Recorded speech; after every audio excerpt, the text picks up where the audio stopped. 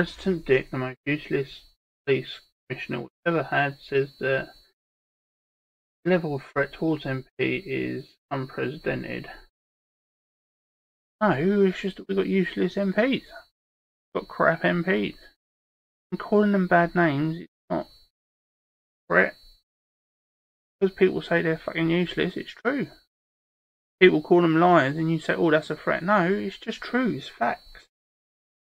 But yet again, the Police Commissioner worries more about this than the children dying in London, the kids dying, the adults dying, crime going up, police not being able to stop. It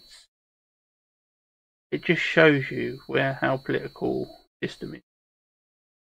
If you're rich and famous, they care about you. If you're poor, you're a flying fuck. And this just proves it again and again. And I'm not saying it because she's a woman. If it was a male, I'd tell him he's a prick. People are going to say I'm sexist. No, I'm an equal opportunist. Doesn't matter your colour, your religion, race. You're a prick, I tell you you're a prick. And this woman's a useless prick. Cheers for watching.